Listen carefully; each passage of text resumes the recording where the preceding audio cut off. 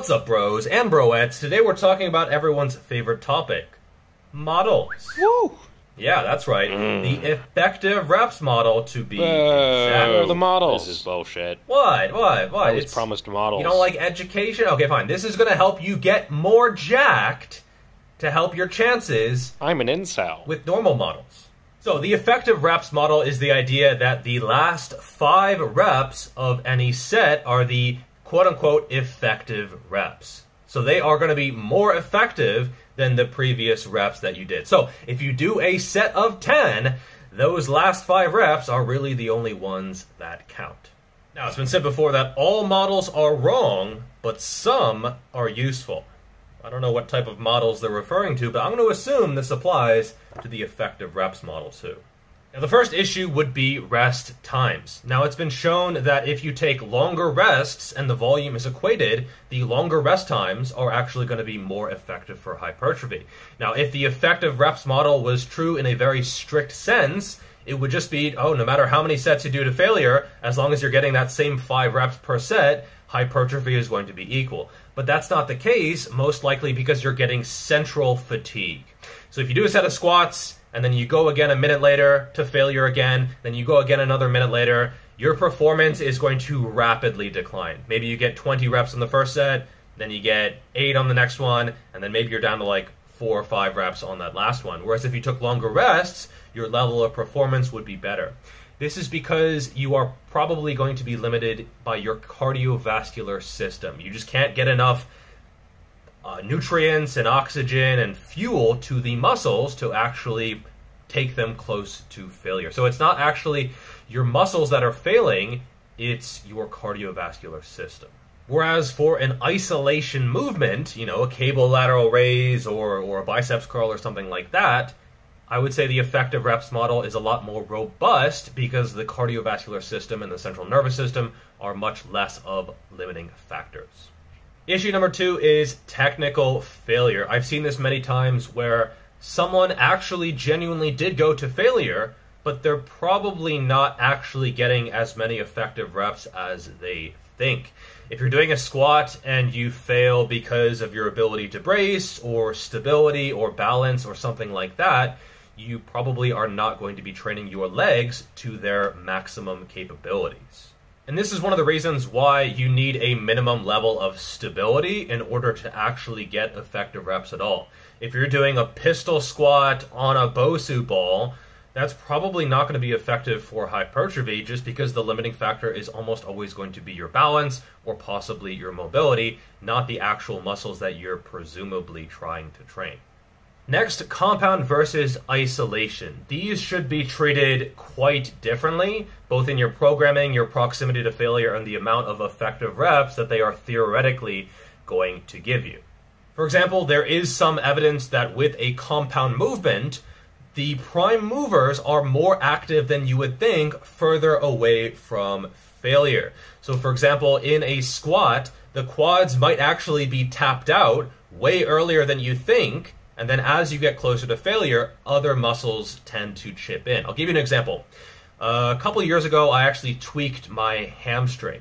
Now, I could still squat. I couldn't do RDLs. I couldn't do hinges. I couldn't do Nordic hamstring curls. I couldn't do direct work for it. But I could still squat as long as I stayed quite upright.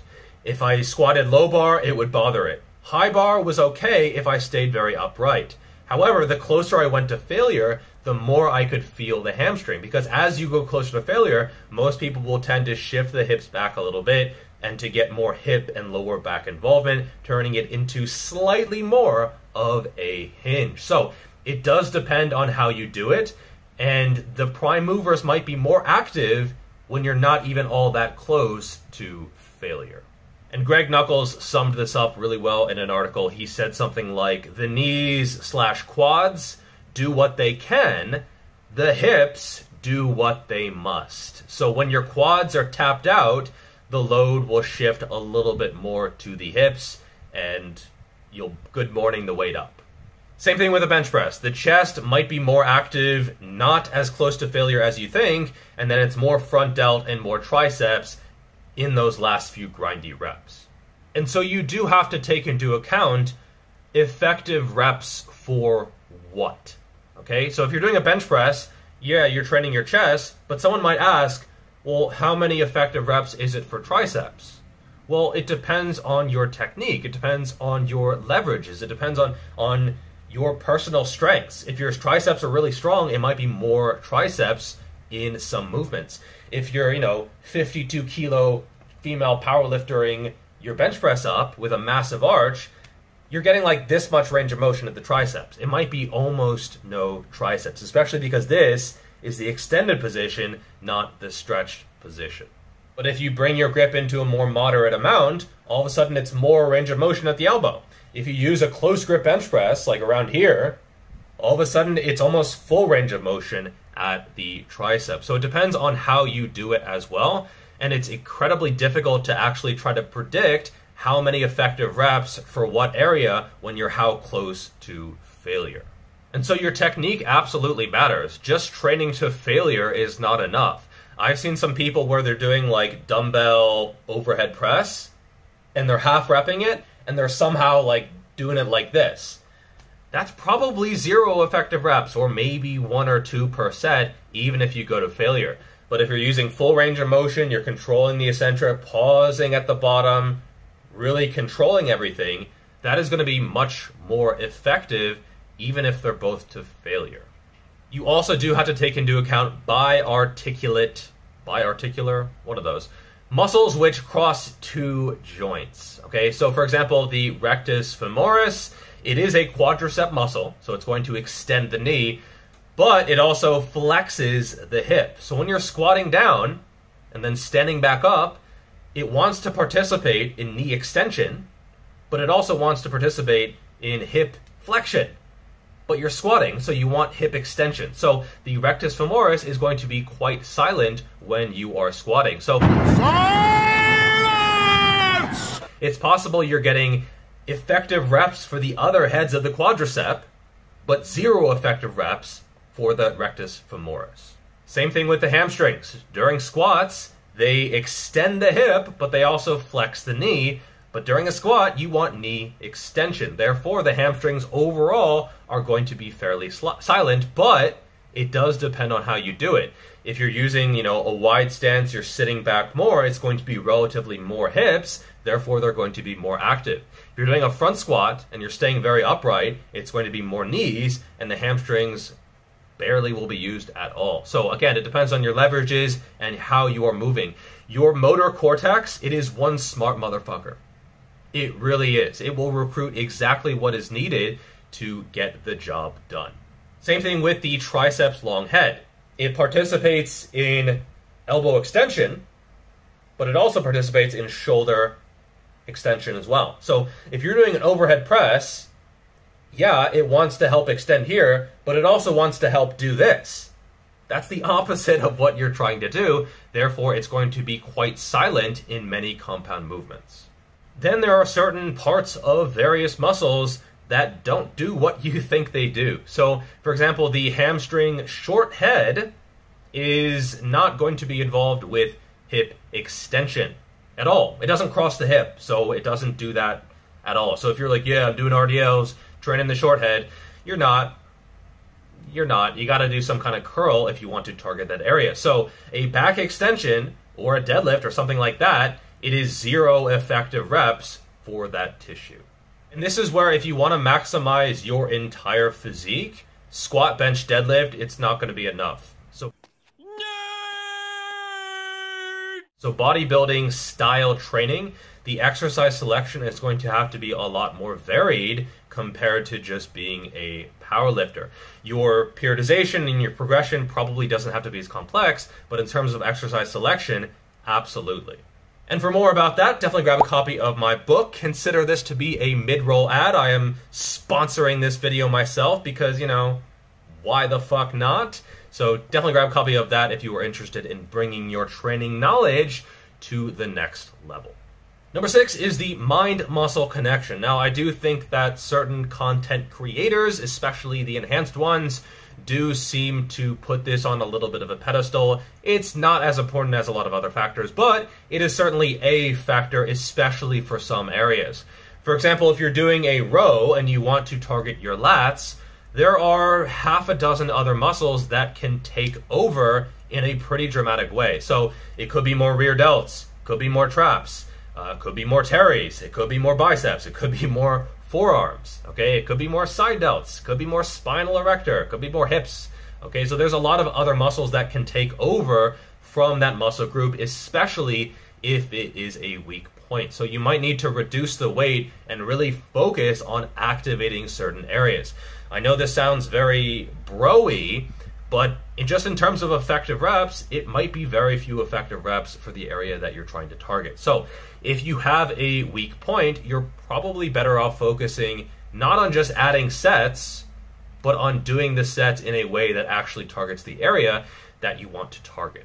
And I've definitely fallen into this trap before myself, and I've noticed it happens to quite a few people who are maybe a little bit over-focused on progression, but it's easy to let your form go down the drain, and then now you're working every area except the one you are presumably targeting.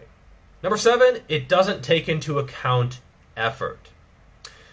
Now, I'm not one of these, like, train harder than last time guys. Like, effort is not everything, but it certainly is a factor. So how do you recruit higher threshold motor units? Well, there's 3 main ways. First, you train explosively, aggressively. You're trying to move the weight as quickly as possible. 2, you train near failure. 3, you train heavy. So if you do 3 reps with your 5 rep max, you're still getting, very, very high levels of motor unit recruitment, even from the first rep. Even on 6 rep max, you're still getting those higher threshold motor units firing. What do these 3 have in common? Explosiveness, failure, heavy. They're all high effort. And I think that is actually going to be what is more important compared to failure. I would rather have someone give a completely all-out effort, but leave those 2 reps in the tank, compared to it's like, they're sort of going through the motions and, I failed. Oh, look at that, I failed. I see that all the time, where someone's failure is not actually failure. They're just going through the motions. They look bored. They're basically on their fucking phone in the set. This is not going to be what gets the job done. It might even be that failure is not particularly important, but the effort definitely is. Next, the resistance curve of the movement. Now, there's more and more research coming out on an almost weekly basis on how the lengthened part of the range of motion is going to be relatively more important. They've done it on leg extensions, leg curls. There's now one for overhead extensions. They've done it on a bunch of different movements. And so if the effective reps model was true, it would basically mean that every exercise is the same. So if you do your leg extensions at the top or at the bottom, well, they're both equally near failure. It should be both equally same number of effective reps, therefore the results should be the same, but they're not. And the reality is not every exercise is the same. I know that sounds shocking, but you can't just say, within failure, 5 reps, they're effective, boom, done. No, every exercise is going to be different. A leg extension and a squat is just going to be more effective, efficacious for hypertrophy. Point blank, probably because it is working the lengthened position of the quadriceps more than the leg extension.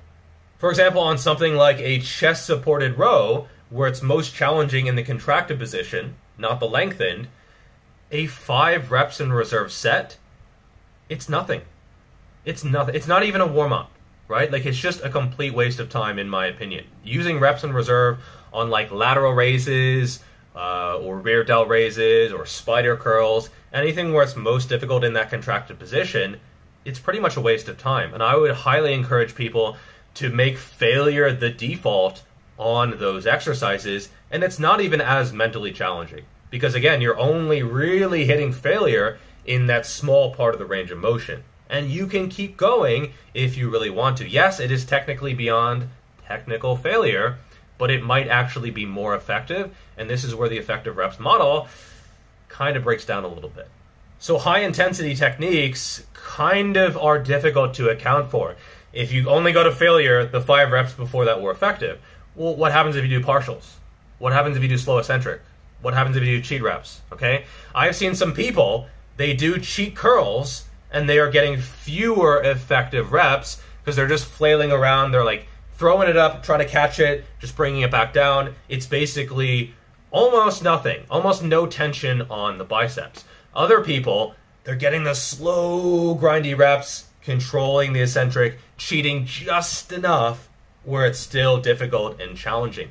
Tension and activation are what actually trigger muscle growth, not just being close to failure, especially if you're flailing around like, oh, I hit technical failure, oh no. No, it's the actual experiences of the muscle.